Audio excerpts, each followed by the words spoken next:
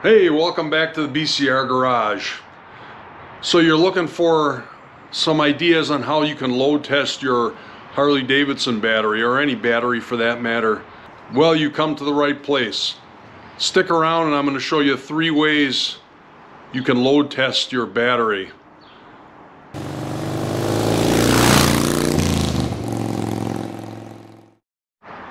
So if you follow my channel, you may have seen my recent battery replacement video where I replaced the battery on my 2013 Road Glide Custom right here.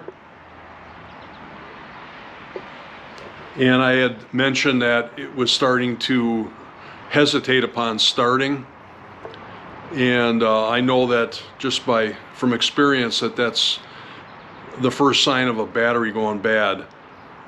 And these bikes don't run when you don't have a good battery, so it's important to know the health of your battery. So I just based it on experience and performance. But there are ways you can actually test your battery, and I'm going to show you the 3 ways as I mentioned. So here's the equipment that I'm going to run you through.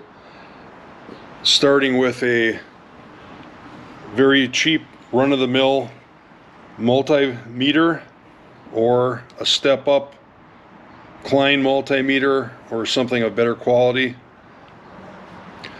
A digital battery tester, and then finally a carbon pile load tester. Sometimes they're referred to as toasters. These are real old school, but really the only true way to put a load on your battery, short of using your actual starter on your vehicle. The battery we're going to be testing today is the one I took out of my Road Glide, which it still was working, but like I said, it was starting to go. So we'll see what kind of test results we get. Okay, the first one I'm going to show you is the Harbor Freight multimeter. It's a Cen-Tech. I'm going to put in a clip from a video where I actually was testing my battery in the bike with this unit right here, and it's just got the standard leads on it. It's much more convenient to have alligator clips, which I'll show you in a minute. But all you got to do is set it on 20 DC volts, turn it on, and then touch the leads, black to black, red to red. And then you have to start your bike, and then you have to watch the readout on here, which is hard to do. You actually have to record it because it flashes so quickly. But anyway, I'll put that clip in here and you can see exactly what I'm talking about. Alright, now I'm going to turn on my ignition.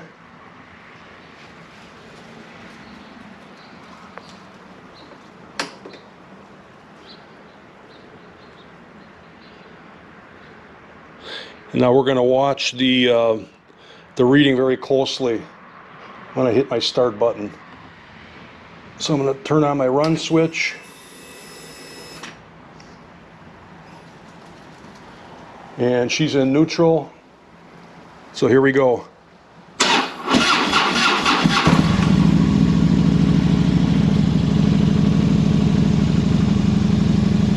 had to go back and look at my footage to see what my multimeter was reading when I went to start it, because it went by so fast. But what we learned is that it went all the way down to 7.0, I believe it was 7, could have been 04. So just above 7, that's no good. The battery's on its way out. Next we've got the Klein multimeter, and I can't load test this because the battery's already out of the bike. All I can do is check voltage, and I've got it set up with the alligator clips. So same thing, you just set it to 20 DC volts, and then red to positive, black to negative, and that'll just simply show us our volts. And if you can see that, it says 13.11, which is excellent. Basically anything over 12.6 is pretty darn good. 12/6 to 13 is usually what you're looking for. This is nice too because it's got a kickstand on the back, and it's just a real nice unit. And you can do the same test I just showed you from the clip I inserted with this, except a lot easier because it's got the alligator clips. Okay, next is these little digital battery testers. These things are pretty slick. They don't actually put a load on your battery. What they do is send a small current through the battery that measures internal resistance, and it uses that along with information that you input to come up with a battery rating, and it'll show you all the data. I'll show you how this works. So these are powered by the battery you're hooking them up to.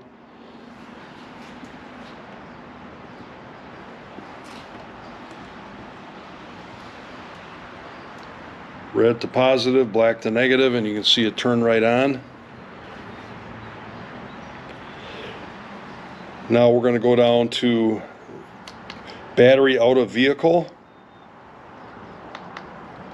And then you select the battery type. In this case, it's a absorbed glass matte flat plate battery. That's this, right, second choice right here. It'll do regular flooded, AGM flat plate, AGM spiral. That's where you have the 6 like tubes, you know, circular looking battery.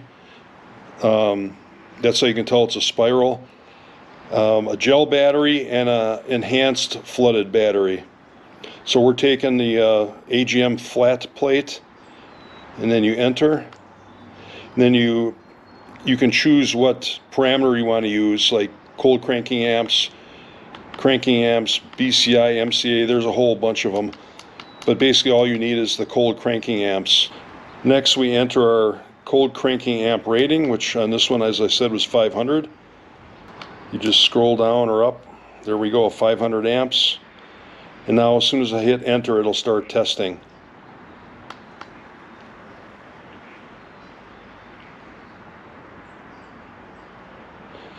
Okay, it says it's a good battery. Hope you can see this, but if not, I'll read it off. It says it's healthy. It's at 75% of its cold cranking amps. That's actually getting to be pretty borderline, which is why I was seeing the delay when I would go to start the bike. It would turn over and then pause and then turn over again. Charge 100%, 13.01 volts, which is very similar to what we got on the Klein. Internal resistance 5.8 milliohm. Says it's a good battery, and it is. It was still working, but I like to replace them before they go bad. So these things are real slick, and they're very cheap. I think I paid maybe $25 for this on Amazon, and I'll link to all this equipment in the description below, and they'll be my Amazon affiliate links. So if you do click through and purchase, I will get a small commission, which I will use towards future videos and equipment for the channel. And lastly, to be able to put a load on the battery with it out of the vehicle, this is the only way to go.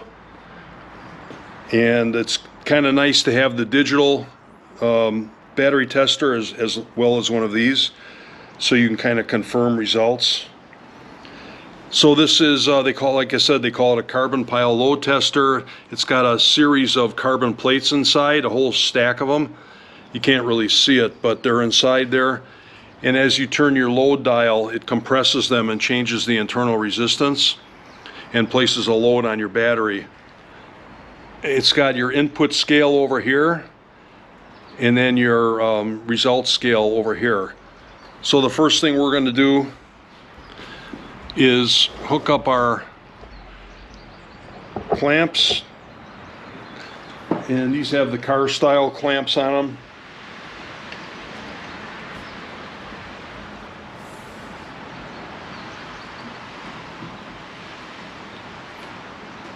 Red to positive. black to negative.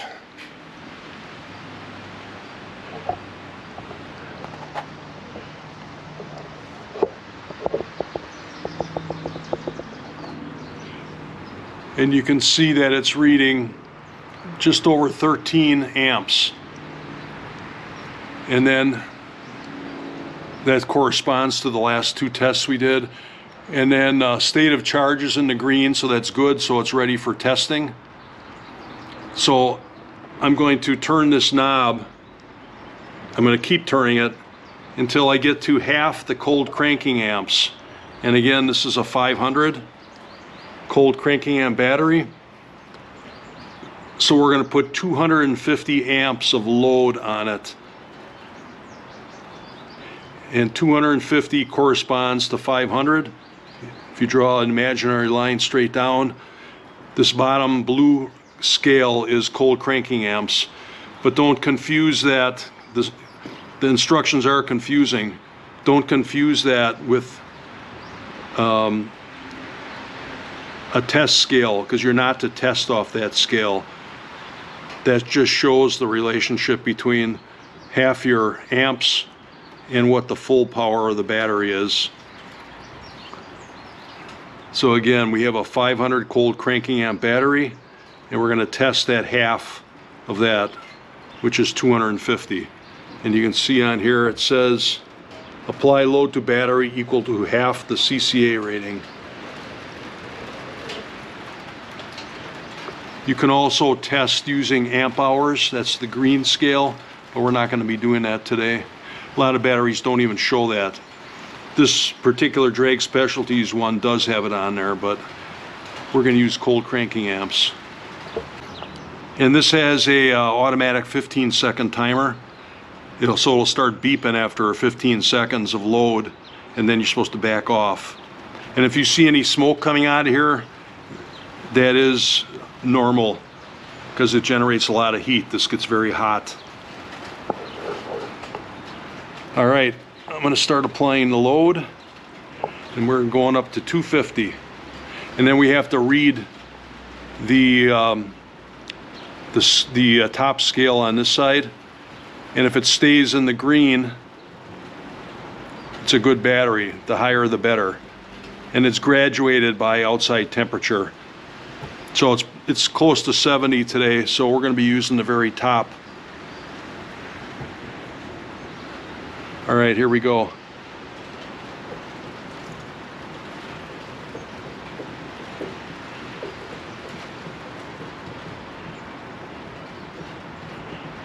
Okay, the needle's moving now. And we're at 250. And you see it's in the green, but at the lower part of the green. So it is a good battery. And we just confirmed our results with our digital tester. So you back that all the way off before you take your clamps off. Okay, so good battery, but towards the end of its life. And we confirmed all our results, and I'm real happy with that. All right, well, I hope this was helpful to some of you out there. If it was, I'd appreciate a thumbs up. And if you're not already a subscriber, please do. I've got a lot of good Harley maintenance type videos on my YouTube channel, and a lot more coming your way. I also do moto vlogs and event coverage and gear reviews, and I also do some knife stuff. That'll do it for the Brew City Rider on this one. See you out on the road. Catch you later, guys. BCR out.